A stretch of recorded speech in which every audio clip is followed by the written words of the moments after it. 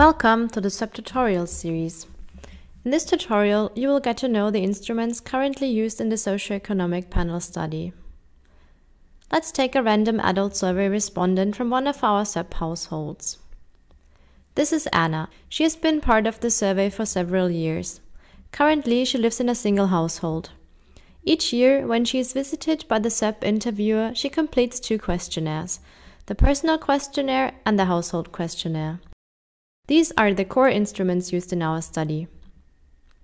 The household questionnaire contains basic information about the household as such, including the number of household members, the type, size, and condition of the dwelling, utilities and expenses, and other household-related financial issues. Information from the household questionnaire goes into the HL dataset.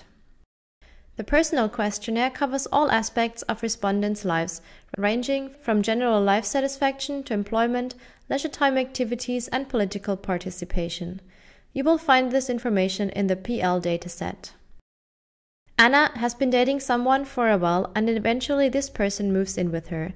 As the SOEP is a household panel, the new household member is asked to participate in the survey.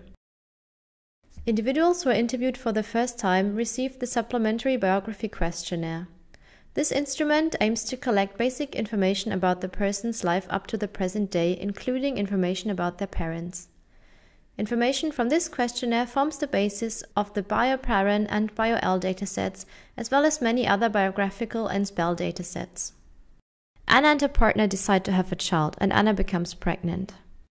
At the first interview after the child's birth, Anna receives the first in a series of specialized mother and child questionnaires. This first questionnaire asks about the last few months of the pregnancy, the birth and health of the child, whether the child is being breastfed, and how the mother feels about her new role. The second mother and child questionnaire is administered to Anna when the child is aged 2 to 3 years. It contains questions about the child's development and behavior, health and childcare arrangements. When the child is between 5 and 6, Anna completes the third mother and child questionnaire, providing basic information about her child's development and behavior and about childcare arrangements and leisure time activities with the child. The fourth questionnaire is given to both parents when the child is between 7 and 8 years of age. It includes questions about the parents' educational aspirations for the child's performance in school, childcare arrangements, and parents' perceptions of their role, parenting goals, and parenting styles. The last childhood questionnaire is completed by the mother when the child is between 9 and 10 years of age. It covers the child's educational participation and outcomes, as well as questions about the child's temperament and leisure time activities. All of the information from these childhood questionnaires is contained in the BioHL dataset. From the age 11 on, children can provide interviews themselves. The preteen questionnaire, which covers young people between the ages of 11 and 12, asks about education, friends and social networks, and the young person's personality. Between the ages of 13 and 14, young people are asked to complete the early youth questionnaire. This questionnaire covers similar topics as the previous questionnaire, but also includes questions about what the child is allowed to do alone and about political interests. The information from these interviews is contained in the BioPupil dataset. All of these datasets are available for children born in 2002 or later. Note that some basic information about children living in the household, including educational participation and leisure time activities, comes from the household questionnaire. This information is also contained in the SOEPlong dataset.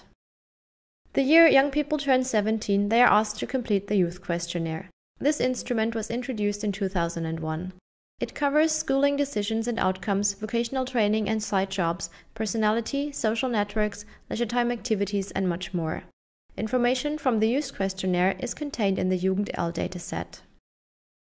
After the age of 17, young people receive the same individual questionnaire as all other adults living in the household.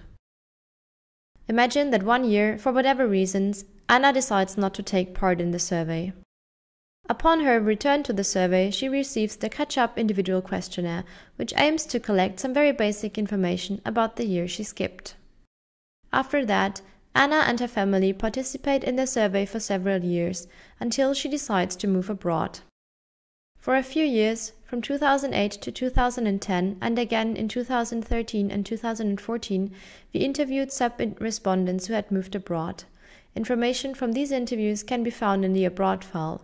After 2014, we discontinued this questionnaire as it was rather costly to follow individuals into other countries. Now imagine that Anna's child has grown up, moved out, and founded her own household. If Anna's child is continuing to participate in the SOEP, this household becomes a SOEP household in its own right.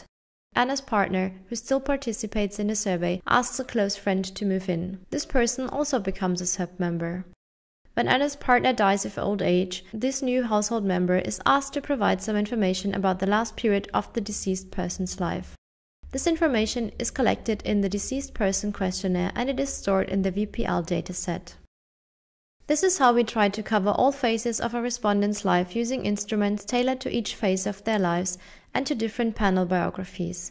For more detailed information on each of these survey instruments, I would like to refer you to the questionnaire section in the SOEPcompanion.